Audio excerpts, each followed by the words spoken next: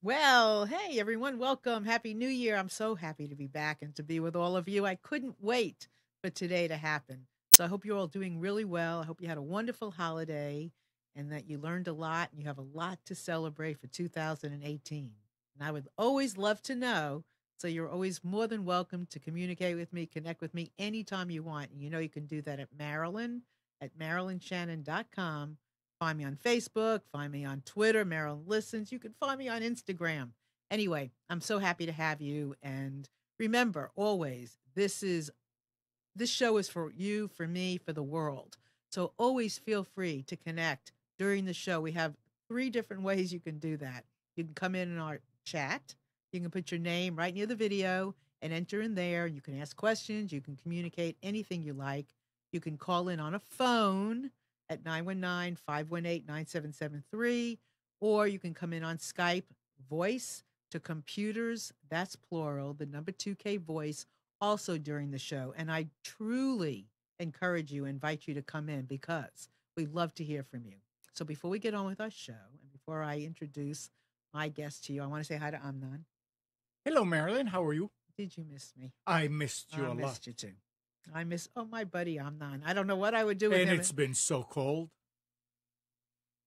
I don't even want to go there. Can't uh, even imagine. This is, everybody laughs because we are in North Carolina and the temperature has been so cold for so many days. I've never in my entire life down here experienced this. So it's been kind of crazy. But anyway, we're on the upswing in temperature. And then, of course, it'll get cold again, but it's been very cold here. So on with our show. We are really excited to have our next guest on. And I can't wait to talk to her. Because, reading about somebody and listening to a video or a TED talk about somebody is nothing compared to actually seeing them in real life like we get to do here today. So I want to welcome Dr. Olympia LePoint to our show today. She is a scientist, she's an author, and she's beautiful. So welcome to the show. Oh, thank you so much for having me on your show. I'm excited to be on your show and to answer any type of questions that people have about science and the brain and rocket science and to help people start off with 2008 great. Well, that's wonderful. I love to hear that. And, it's interesting because, there's that slogan phrase we always say, well, I'm not a rocket scientist, but we got one right here, right now. So tell everybody who you are. Thank you. I am Olympia LePoint. People know me as an award-winning rocket scientist. They have seen my TED Talk, Reprogramming Your Brain to Overcome Fear, where I talk about launching and helping launch with a great team of people 28 missions to space. And I worked for the Boeing company at the time who worked for NASA. And I sat in mission control, helping launch the space shuttle and other engines into outer space. And so I was really thankful to have that job. And now what I do with the science is I am a part-time mathematics professor. And the same math and science that I use to launch rockets into space, I now help people use that same math and science and apply it to the brain so they can unleash their own brain power. So, first of all, tell us a little bit also about, well, before we go there, when you say working for NASA, what was the piece that you actually did? Oh, yeah. I am classically trained as a mathematician, and mathematics goes into so many different aspects of science. And I first started off in science and rocket science. And so in doing that, I use mathematics and probability and statistics to calculate the probability of catastrophic explosions within flight. My job was literally to predict and prevent major explosions that would take out a vehicle and as well as take out astronauts. And so our job was to completely make sure that everything was going to be safe.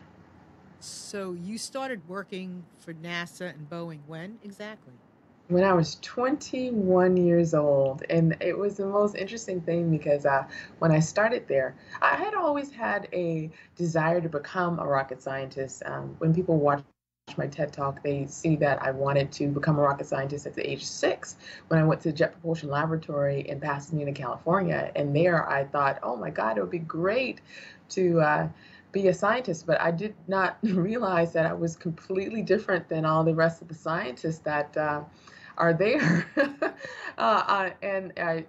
It took years for me to recognize that my background being a woman of color was completely different than the other people in which I would later on encounter. And when I became a rocket scientist at the age of 21, I was really brought into a realization. The realization was that not only did I have to find a way to bring the science to people so they could understand and appreciate the information that it would give so we could make wise decisions. But it was also realizing that there was a way that people could think, an opened way of the mind so people could think, so they could not only see facts, but take away any type of fear involved. And it was interesting because being a person, a woman of color, it was challenging. I'm not going to lie, it was very challenging, but I rose to the occasion and was able to help engineers of any background be able to understand not only the science, but how to look at different ways of seeing things so they too can open their mind to the great possibilities that exist. So And I have a couple of questions, but I have to interrupt you a second. So yeah. what was it about your background that that that kind of instilled something in you, that you knew something beyond that you wanted to share? I mean, what was it from your background that you had that you took into being a rocket scientist? I always wanted to make a difference in the world. I mean, that sounds so cliche, but I realized I always wanted to make a difference. No matter what I did, I wanted to use my life to be able to create something new and to better it, no matter what it was. And at first, I had to do that with my own life first, and later on, I could do that in the lives of other people. But it was that it was kind of like a decision that I made at a very young age that no matter what I would encounter, no matter the types of challenges I would face, I was going to find a way to be able to introduce something into the world in which would not only benefit myself, but help other people as well. Yeah. So your childhood Hmm. had And some my key child, yeah. elements. Yes. So what was it about Yeah. your childhood? I came from not the greatest childhood. It's probably one of the most dysfunctional childhoods that can exist. And that's why I'm so thankful to be able to write about that in my new book, Answers Unleashed. No matter what type of background we've come from, there's always a way to be able to change our thinking and then change our lives, no matter what type of situation or resources or whatever it is that we experience. And for my particular life, I became a rocket scientist, but most people are completely shocked because I grew up in complete poverty. There was times that we didn't have any food, and we would trick ourselves to think that we were eating by chewing on ice, and this damaged our teeth and everything else. But it was like it was the reality of the situation. I would go to school because I was just so happy to learn and to get a meal. That sometimes that was the only meal I had during the day. It's a real thing when students are starving when they're in school. And then I grew up also in the middle of gang violence, and this was in the 1980s in Los Angeles when the crack house epidemic and drug epidemic was heightened to a big deal. Even we saw it within TV shows of Miami Vice in the 1980s, and it was here in Los Angeles. And it was very difficult because we grew up next to a crack house, and I remember our mother having us sleep in a certain direction in the bed. So, and she put up this metal against the wall, so if the bullets came to the wall, it would hopefully hit the metal, and if it didn't hit the metal, it wouldn't hit our head. So it was a very tough situation, and it wasn't just in outside world, it was actually in the classroom as well. I remember sitting next to a person who was already recruited into a gang at the age of 10. And when he was recruited into the gang, it was really tough because he was a person who didn't know how to control his anger. And we got into an argument, and he stabbed me right underneath my eye, almost lost my eye. So these are the things in which emotionally I had to not only learn to overcome, but had to move past. And it was very challenging, and I started failing algebra, geometry, calculus, and chemistry. And it wasn't until a teacher in 11th grade offered tutoring for people who needed help, and I looked at that as an opportunity. Sometimes we have to literally take the step forward, even though we don't necessarily know what's going to happen. And I looked at this opportunity, and the gas attendant on the corner knew that really enjoyed going to school, and this was during the winter break. And he gave me $1.35 each way to catch the bus 2 hours so I could sit with the teacher 1 hour each day for these 30 days. And in that 30-day process, I realized I was smart and that I could actually do things with my life. And even though I had failed mathematics and all these things and had gone through those very tough things in growing up, I could still overcome my fear and create a life for myself. And that's what I ended up doing. And I later on went to Cal State Northridge as a math major and ended up graduating top of the class. And that led me to my role at the age of 21 launching rockets. It's interesting. You grew up. I mean, I'm guessing you grew up where fear was almost like your norm. Uh, do you know what? It's interesting because I've lived through it, because I've literally lived in a war zone, because I've feared so many things.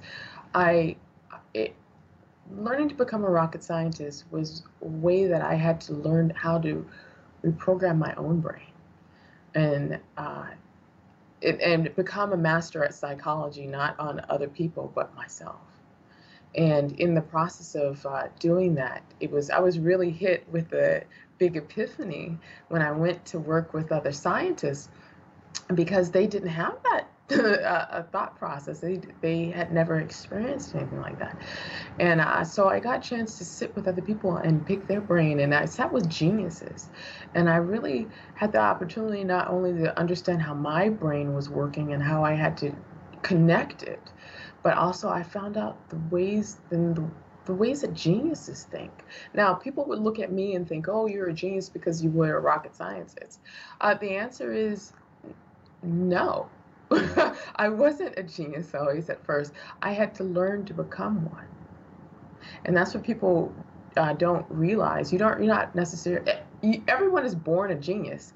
It is fear that gets in the way of your ingenious inventions. And when I had the opportunity to work with the other scientists and see the way that they think, which was completely different than what I thought, I started putting the pieces together. What makes someone succeed in one area versus what makes someone not succeed in another? And it was not only the fear, but it was the traumatic situations that we have replaying in our brain over and over again that literally has us see one reality that's not accurate. And in the process of working with these genius engineers, I realized, there may be something to this, of me having to reprogram my own brain and then watching these genius individuals literally create a two-story engine from a dream. And I realized that there is a process to actually taking ownership over your brain and actually healing it. And I thought this was just a theory until 2004. And in 2004, my mother had a major accident. And in that accident, she had to go through brain surgery. And in going through that brain surgery, I and my youngest sister helped our mother relearn how to walk, talk, eat, and sleep. And I just completely learn how to operate again, which things that we take for granted. And in the process of not only changing my own life and my own thinking, but working with a scientist and then working with my mother to help her reconnect her brain with her neurologists and surgeons, I realized there's actually a science to this. And that's what led me to create my new book, Answers Unleashed. So I was really thankful to do that. So, when you were sitting with these scientists and these Mhm. geniuses, are you saying that they had fear, or are you saying that they didn't? Uh, it was interesting. They had a different type of fear. Everyone encounters fear. No one is immune. Every single person on this planet has gone through painful experiences, and it doesn't matter what type of experience it is. Everyone has their own experiences that they have to overcome. And my situation is no different than another person's situation. Everyone goes through something that's very rough that defines their character, or they allow to define their character.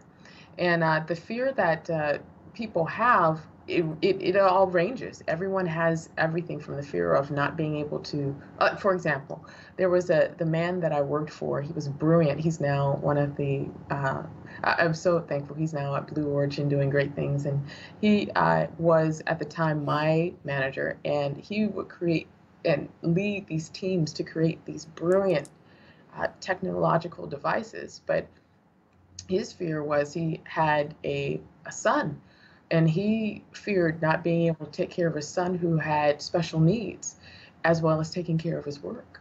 So his priority was finding a way to be able to balance the two. And his fear was he wasn't going to be able to help people create these large inventions, as well as take care of his special needs son.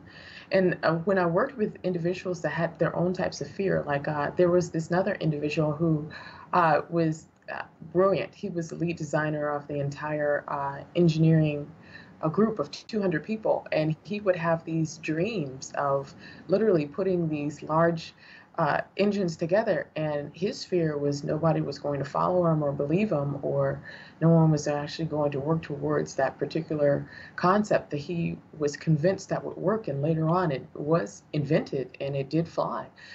But his fear was nobody would be able to believe in his vision.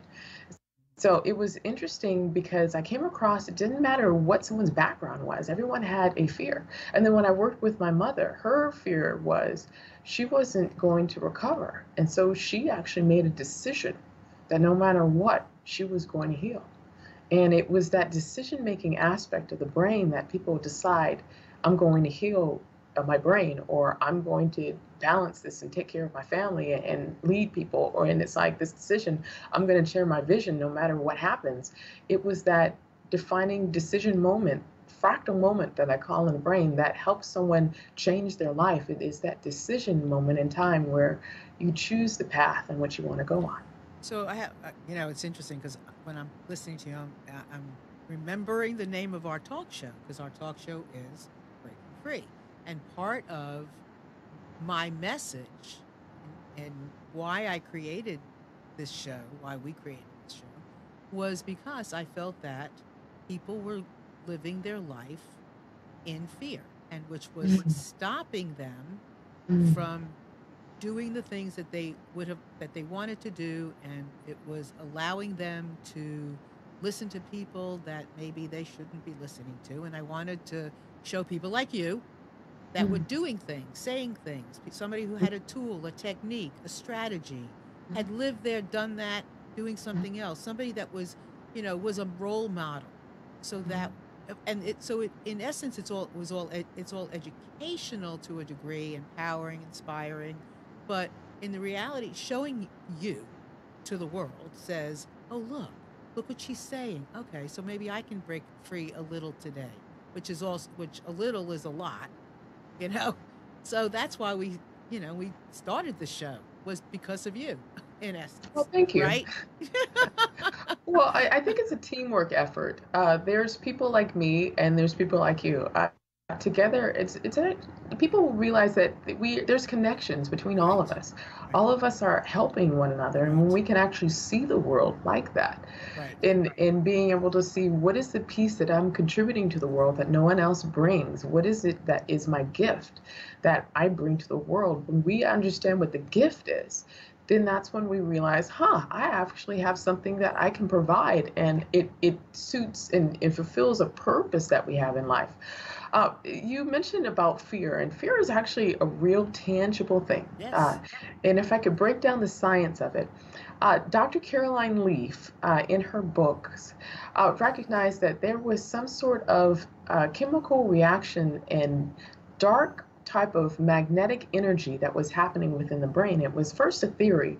She said that any type of emotion, negative emotion that we experience during any type of stressful situation, creates a dark mass in the brain. And just to let the audience know, there are over 1,400 chemical reactions in your brain when you experience fear. Your heart rate goes up, cortisol goes up, you experience higher temperatures in your body. You literally are creating a chemical reaction.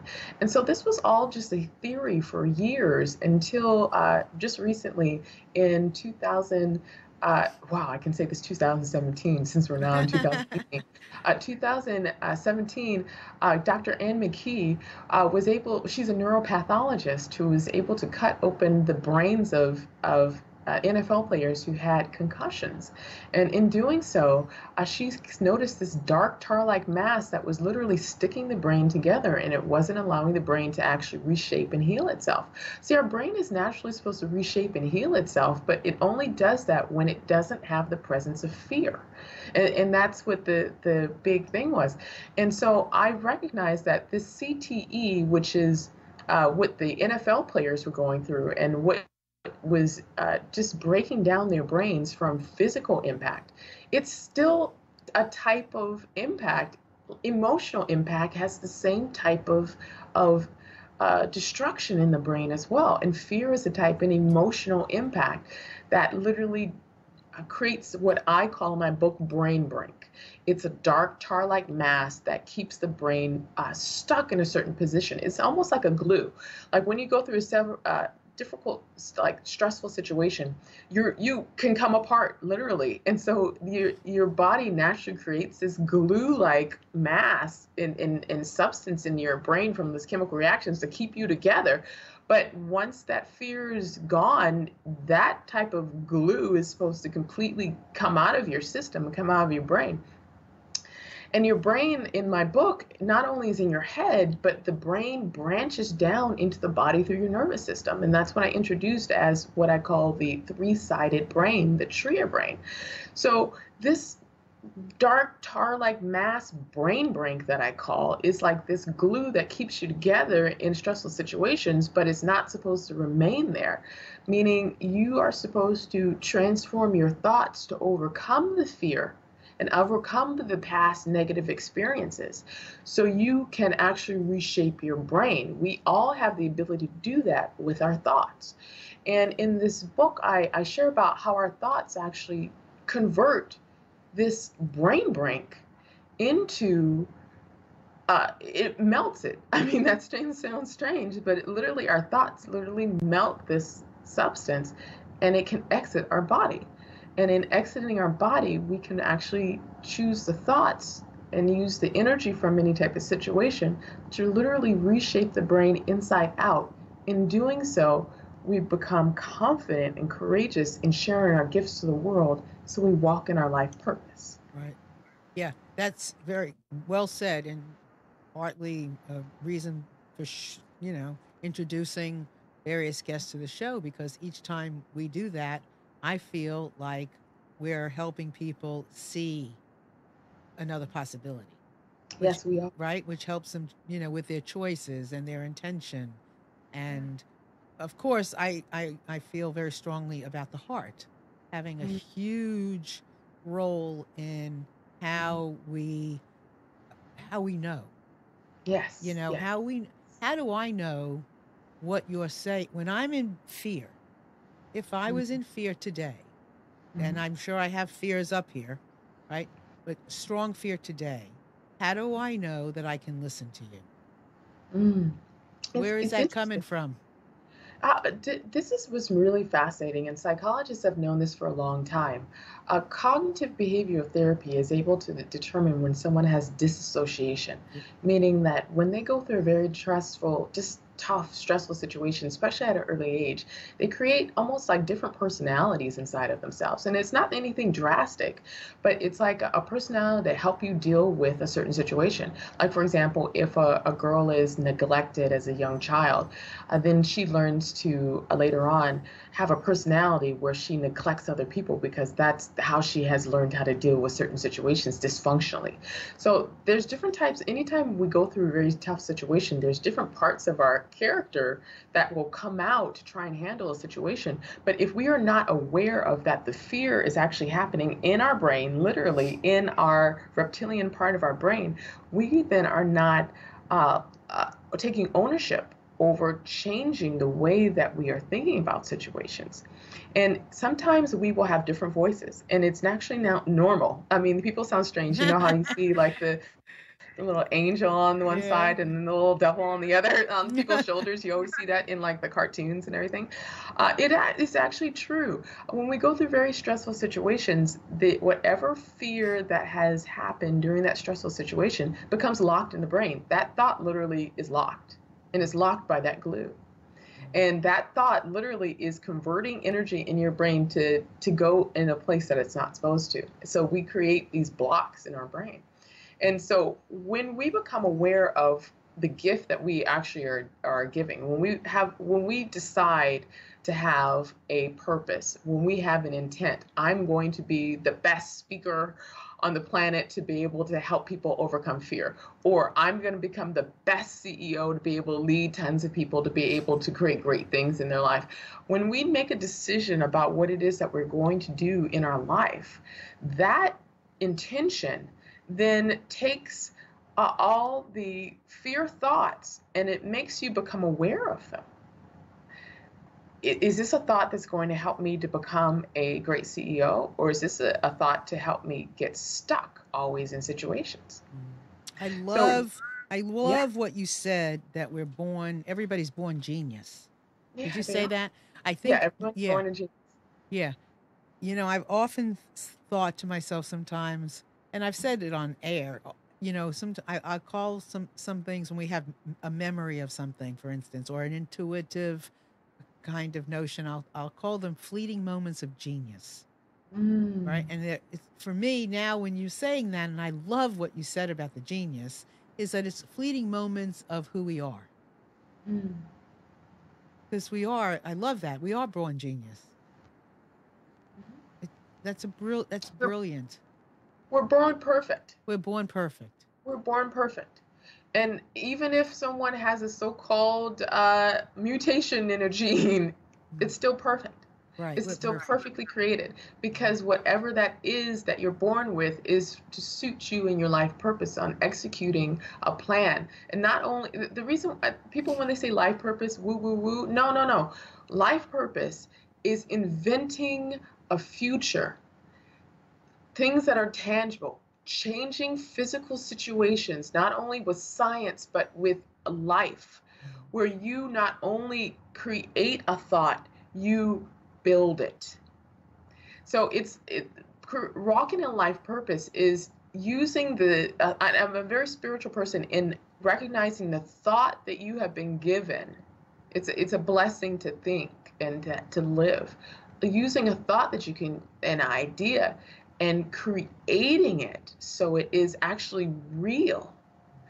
And that is the nature of invention. And that's what I saw all these scientists doing. That's what I saw my mother doing, inventing her new brain. So you're It's amazing like, to so here's something amazing. mm, So from again what I'm hearing you say, and I would love you to clarify it, and I also would love to hear how you what you built and how your steps, because I'm imagining, Hidden Figures was a big deal for you. So so people have fear, right? And there's fear is fear, but there's different purposes or realities in that fear. And some yes, fear is like do or die. yes, Like yours to me sounded like do or die. You either yes. did it or you died. And then other Hold on people, one oh, second. sure. See, she's a My very famous, popular person. Her phone's ringing. It's okay. So her fear is based somewhat on do or die. Other people's fear is maybe the fear of the sun or the fear of this or the fear of that. And it's creating that intention, but yes. it's different than that. And her fear is do or die. And maybe that's what it takes sometimes, is that notion of do or die. It's interesting because Okay, take this off. our fears are built around our life purpose. I mean, that sounds odd. Uh, like for the longest time, I'll take myself and my life for example. After being stabbed in the face, I had a fear of being seen. And I had a fear of being seen and seeing things in certain ways. And so the fear that I had to learn how to overcome is uh, allowing myself to be seen. And that was part of my life purpose, is to write books, to be a public speaker, to be out in the world helping people understand what it is that they can do. Our fears usually are tied up into almost sabotaging us from our life purpose.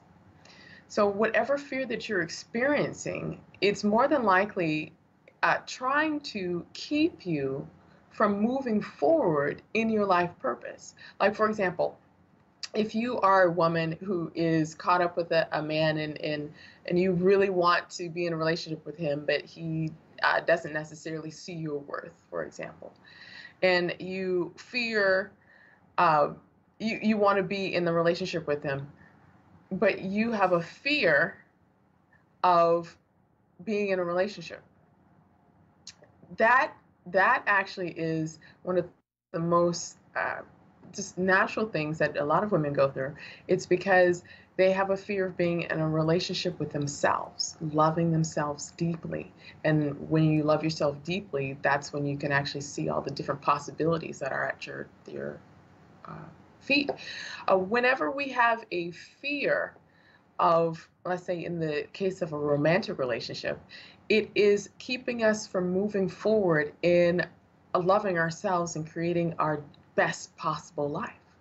And that is one of the most primal and heart examples that exist. If someone has a fear of, let's say, their child and their child not listening to what it is that they're guided to do, that more than likely is recurring and bringing up fears of what you experienced in your own childhood.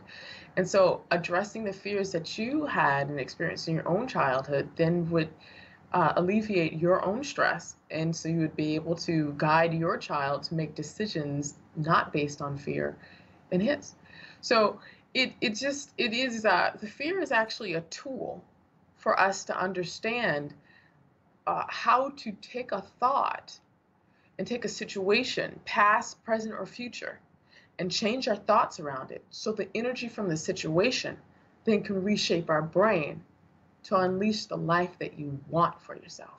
So fear has to exist, but once you recognize that it is a fear, then you take ownership over your own life and your own thoughts and your own power, and you take your power back and use your power to create the things that you've always wanted to.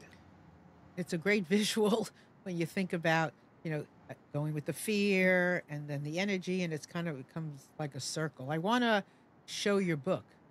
Yeah, So thank let's you. show Olympia's. Oh, it's a beautiful cover. Thank you. Lovely. Thank you. Answers Unleashed. Thank you. Thank you for seeing that.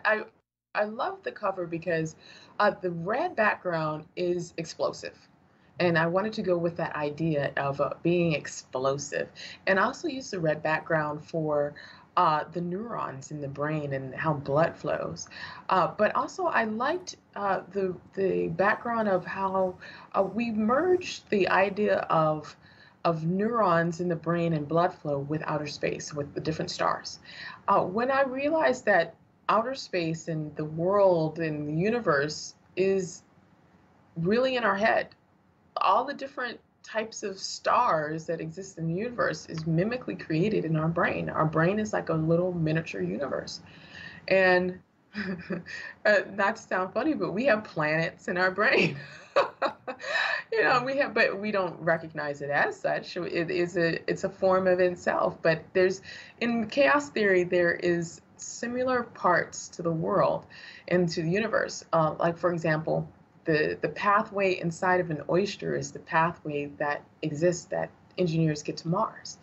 And so realizing that our brain is a miniature universe, we have the ability to create, birth, explode different ideas in things. And so that red background of the cover indicates how we have the universe inside of us. And taking access to that and giving birth to that is what life is all about. Well, this is a perfect time for us to be talking about this, I think. So tell me about mathophobia. Why Mhm. that? Oh, thank you. Mathophobia. Mathophobia is my first book. It is geared towards pre-college and college students and returning students who want to overcome their fear of mathematics. And that's actually what first really started getting me down the branch of neuroscience, because I wrote this book. It's all a math book to help people ace mathematics, but none of the book is math. It's all written in English. And it was using psychology and self-programming neuroscience to allow someone to decide that they were going to be great at mathematics, but not only that, figuring out how their brain worked with the Myers-Briggs personality types to understand how to study mathematics in a way that was actually going to be beneficial for them, because no two brains are alike. Never. There's no one that will ever think the same way that you do. So, and there's no one that will ever see the same world as you do. So why study it the same?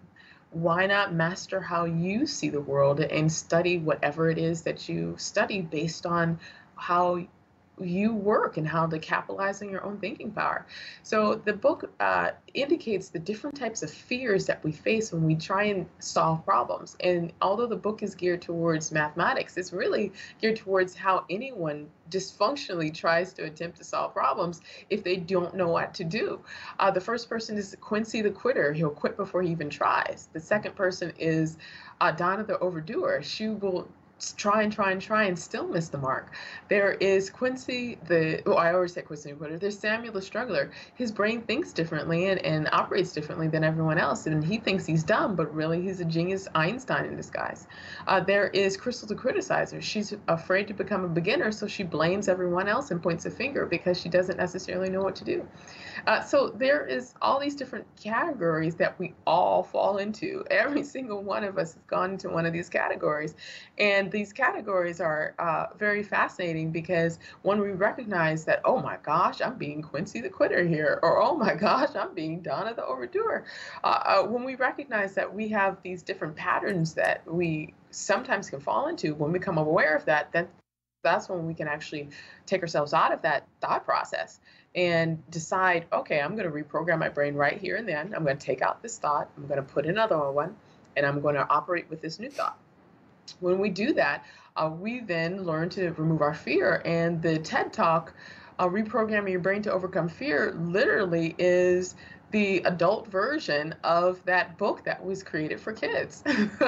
People don't realize that, but yeah, the book Uh-huh. that was created for college students, the same message is created for the TED Talk, in which nearly 1 million people have seen. So I'm just really thankful to be able to share that message. Yeah, it's great because one of the things I'm noticing as we're sharing and I'm listening to you is, it's so important that we realize that the stigma around fear or all of the stuff, and to have a sense of humor and to know you're not alone. That Oh these no. things, yeah, like there's a process and there's a reason, somewhat of a reason, and it's acknowledged, it's realized. Go ahead, say it. I don't want. Go ahead, say it, Olympia. You see everyone with the Me Too movement, like, oh my Yeah. God, sexual harassment. But people are shocked when they find out that they're not alone. And they're like comforted when they find out they're not alone. And so my TED Talk, and I share about my experience as a rocket scientist. And in my new Answers Unleashed live video that's on my site, I share about how I too was in that situation where I was sexually abused by a friend of the family who I trusted when I was 8. And so people, when they're like, oh, they find out, oh my gosh, and you still became a rocket scientist. It is because people like myself who have gone through different situations, who have gone through very tough situations and had to find a way to keep yourself together despite anything that was happening. It is because of people myself and the people who speak up and share, no matter what has happened, no matter what you have gone through, you still can create a life for yourself, and it's your life. It's not someone else's. It's not what someone else did. It's not what anyone else has chosen to do or have kept you from or taken away. you always have the ability to recreate. You can recreate your life in a way in which is meaningful and powerful, and sharing your own story, being honest with whatever it is that's happened in your life, and sharing how you have come to become stronger in a positive way from it. That is what allows you to heal and allows everyone else to hear, simply by knowing that you exist. So I'm really happy to share that, not only in the talks that the Answers Unleashed live talks that I do, but with everyone, no matter what you've gone through, you have the ability to completely take ownership over your future and create the future that you want. And in doing so, you change lives, not only your life, but you change the lives of every single person that sees that you exist. And when you do, and as you do, here's a home for you. You just, as you're doing it, and it does, here's the thing, it doesn't, you don't have to go from A to Z. I'm happy if you're going from A to C to from B, whatever it is, because all those experiences that you're having along the way is, I love to hear about it, and I love to bring it on here, because it's like I use the example of losing weight. You don't have to wait till you lose the 20 pounds to know you lost the 20 pounds. You might as well enjoy the 5 pounds, the inch, the dress size. It doesn't have to be the whole ball of wax. And And, that's so and true. here's a Marilynism. And I have a lot of Marilynisms. That's, one of my things. But one of my Marilynisms is, whose fear are you fearing anyway? Because a lot of the fears that we experience or we think are ours are learned, and then they Mm, become our own. And mm. so some, yes, some are ours. Some are ours because we've heard something, so a lot of times they're not even really ours. But before we go on, there's so, again, go do it. I can't stop you when your mouth's open. Go. Go ahead. I love being on your show. Thank you so much. Thanks. I love listening to you. It's just amazing to listen Thanks. to you Well, and to likewise. hear your takes on things. It is fascinating. If you saw last night, Oprah, Yep. the Golden Globes was last night, and she had this stunning black dress on, and she had a black dress on for a certain message that she was telling the world with the Me Too concept. And the black dress she had on was absolutely stunning, and you also saw that she lost weight. But it's really amazing, because I think part of the reason why everyone loved Oprah is that she was honest. She was honest with her struggles, and she realized, oh, I'm not quite sure how to manage this, but you're going to see me fluctuate, and I'm going to be working on it. And that was just so authentic for her, and it was something that was that was empowering for all the women Right. to be able to see. When we have thoughts, our thoughts not only affect us, it actually affects other people, and this includes fear. In the book Answers Unleashed, I show that there is a brain that we have, and it extends in our entire nervous system, and it goes throughout our entire body. And when this goes throughout our entire body, it creates a field. It's actually an energy field around you. So your thoughts are just not only in your head, they're actually around you, in a field around you. And I show this using Einstein's theory of relativity and chaos theory mathematics. And so your thoughts are actually around you. And in this theory of the tree brain theory of relativity that I created, our thoughts shoot out. And so we receive people's thoughts. Like, for example, have you ever thought about calling somebody, and then when you call them, they're like, "Oh, I was just thinking about you earlier today." Right. It's the natural part Right. that our brain has. So Mhm. just as we shoot out uh, good thoughts, we also shoot out fear thoughts too. And we have to recognize when a thought is ours versus when it's somebody else's. Right. That's a natural function of the brain. We send out brain waves. I call them trigger brain waves that goes out into the world, and its function is actually to help us solve a problem. So if we're going through a really tough situation, we will send out an SOS like, okay, someone come and help me. I'm not quite sure how to get out of this maze. So our brain sends out this SOS message that I call a trigger brain wave. So this trigger brain wave goes out into the world. So you'll have actually three types of people that will approach you. You'll have someone who will approach you that has gone through what you've gone through and is willing to give you advice on how you can create your own answer to get out of your own predicament and create the life that you want, or you'll be given a person that is currently stuck in the same position you are, and that will try and reinforce different fears that you have so you don't move forward. And then there's the third person that will come into your life. And the third person that will come into your life is someone who is the exact mirror image of yourself. And when you're looking at that person, you're like, oh, I wish they would do that. That's really a message for yourself, telling yourself what it is that you should do to move forward.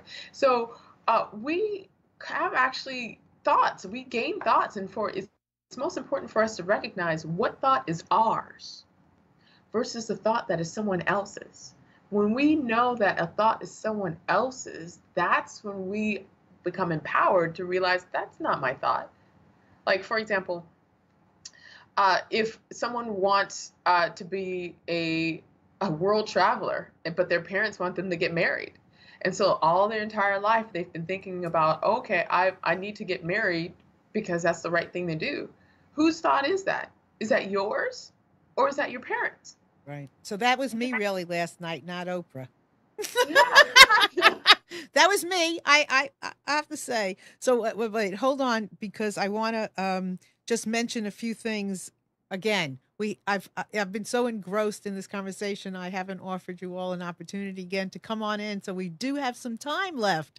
So if you want to come and talk and ask a question, comment, whatever you like, please feel free. You can call in at 919-518-9773, or you can come in on Skype, and that's computers, that's plural, then the number 2, K voice, and we'd love to have you come in that way. And again, we have our chat, and that's open, and it's live, and you can put your name in, sign in with a nickname. It doesn't have to be yours, and just come on in, and you can ask questions there. And just one more thing. I want to say this before we go on with another piece.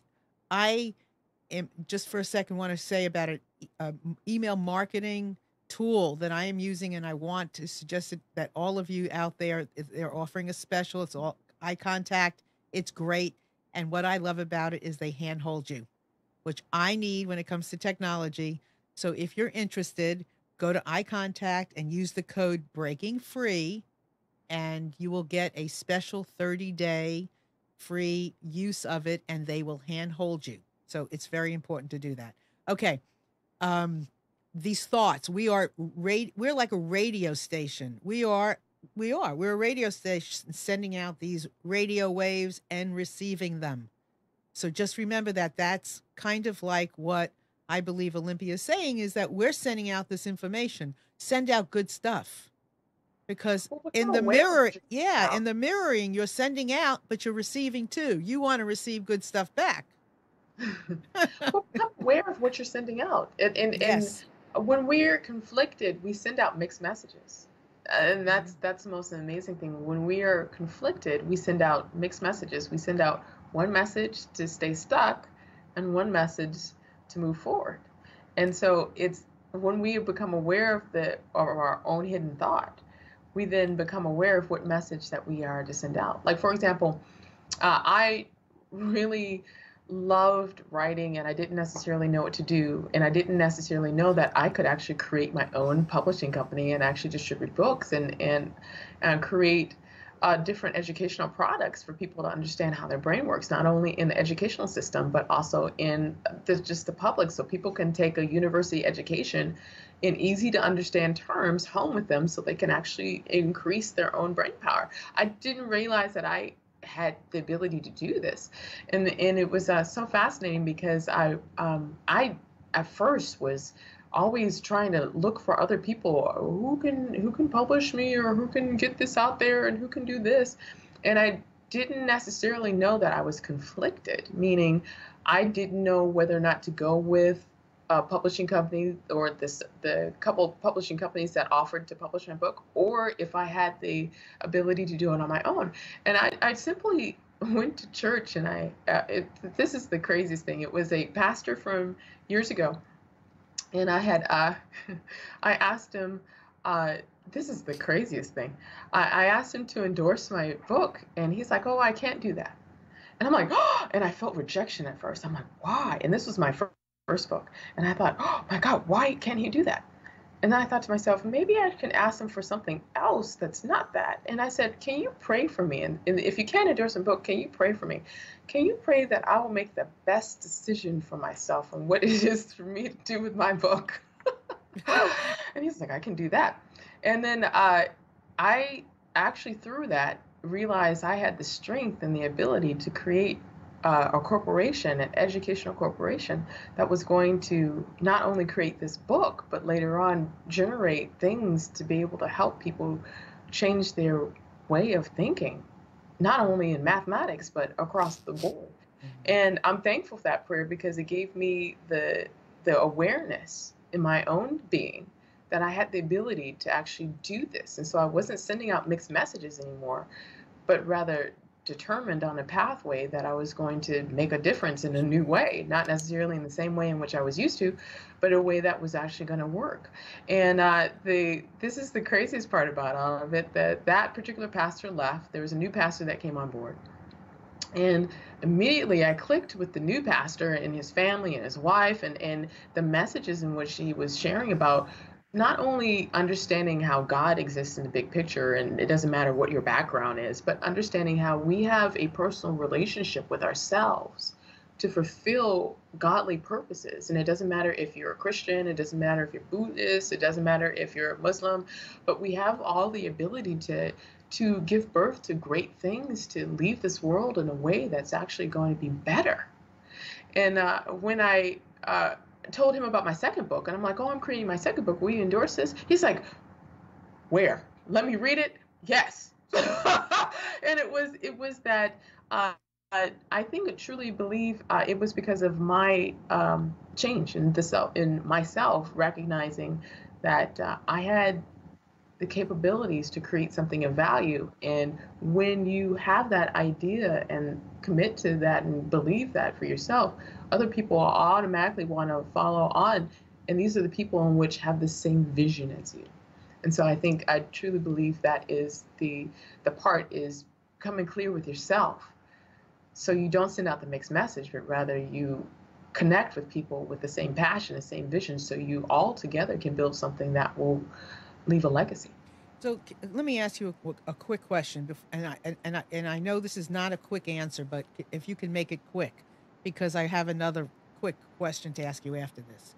How soon after the Challenger did you start working for NASA? Oh, I'll tell you. Okay. I was 9 years old when Challenger happened. Okay. It was January 28th, 1986. Okay. I'll tell you exactly when that was. I think I was 9 years old. And I was watching it. I didn't watch it at the time, but I watched it on reruns afterwards because that was when the first teacher went out into space, and all the kids across the Los Angeles Unified School District and all across the entire school districts in the United States was watching this launch because the first teacher was going to go out into space. And that was a horrible event because, and I write about this in my Huffington Post article where I talk about the Challenger explosion. I think it was like Memories of Challenger Ignited. It was very tough to watch. To give you a little bit of background about the history of what happened, there was several astronauts were killed in this particular launch, and I was just so floored and saddened and moved by their deaths. And what happened was that there was a couple malfunctions that had happened, and there was a scrubbed launch, meaning that they delayed the launch several days to try and fix the problems. And the last day they decided to launch, even though it was below freezing temperatures. And if you know about metal expands and contracts with different temperature extremities. For example, if you put a soda can in a freezer, the metal's really going to get cold and the pressure is going to change and may explode. So it's similar. If you put a metal on a flame, it's going to expand because of the heat. So metal actually changes based on the heat environment that it's in. So there was this O-ring. It was like this metal type of ring that held it was like a metal type of ring that held the solid rocket booster together. And so when they launched the rocket in the below freezing temperatures, the O-ring metal warped. It became deformed and it tilted to the side. And when it tilted to the side, there was a gap of propulsion. The solid rocket fuel that was inside the rocket went into a place it didn't, and it caused the entire solid rocket to explode. And it tilted, and when it tilted, it pierced the external tank, and the external tank was like the gas tank. It carried the liquid hydrogen, liquid oxygen, and that pierced that, and the entire space shuttle exploded in midair, and the astronauts died. And it wasn't during that explosion. The capsule that they were in actually could take that type of withstand that type of explosion, but it couldn't withstand a fall into an ocean. And so the capsule that the astronauts are in propelled, and it fell to the ocean, and it cracked open like an egg.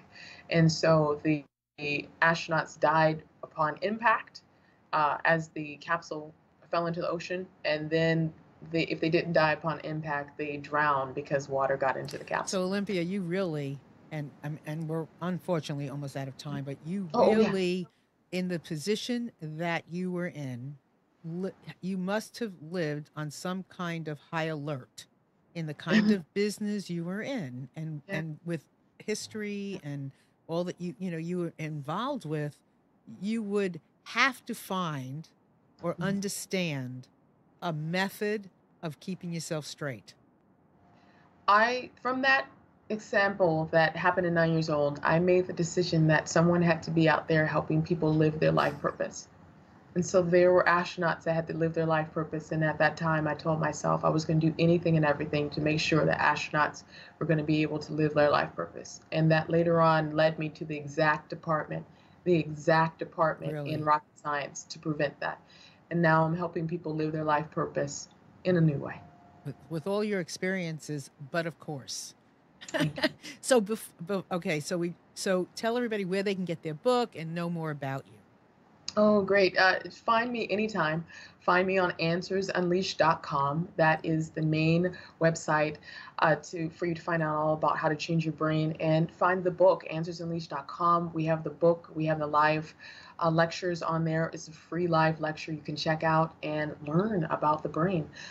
You can always find me on olympialepoint.com, and always like my Facebook site, facebook.com/Olympia LePoint. And you can always find me on Facebook. Shoot me a message, say hi, tell me what it is that you have enjoyed. I typically respond to people, so because I love helping people. So I'm just very thankful to be in this type of work. Well, we are so honored that you are the kind of person, woman that you are, and you believe in what you do, and that you were here today and were sharing with us. And it's fabulous. And I'm glad, it's wonderful to know that you get to see people that are out there doing the work, and they're right in front of you. So Thank you. connect with her. She means it. And once again, eye contact is great if you have email marketing, any kind of marketing like that. It's great. They handhold you. That's very important to me because I don't want to do it. I want to be handheld, and I want somebody to help me. So breaking free is the code, and they'll give you a free trial, and there'll be lots of help. And then pop up my book. You have it? Okay. This was my version of, talking to men, breaking free, men that were showing how they did their things. I interviewed 22 men. It's called In Just One Afternoon, Listening into the Hearts of Men, and it's on Amazon. Soon, my next one will be In Just One Afternoon, Listening to the Hearts of Twins. So we'll be on the lookout for that. In the meantime, just a small little statement from you, Olympia, about a word of wisdom or a little phrase of wisdom from you in closing. Today Yep. is a new day. Amen. Anything that's happened in the past is the past. There is always a future for you. Hold on to it, take it, feel it, smell it, and accept it as yours. And I say amen to that. So thank you so much for being here today and sharing your work with us. Her books sound are really terrific. They sound great. I would suggest you all go check them out. And and there's a lot more in it that we've discussed. Yeah. Oh, right? yeah. Oh, tons and tons of experiences and information and breaking down how you do it and more information about that. So please go check them out. And I am always here for you as well, Marilyn at MarilynShannon.com. And I will see you all next week. So Olympia, thank you so much for being here. It's been an honor. Everybody out there, thanks for spending your time with us. Bye.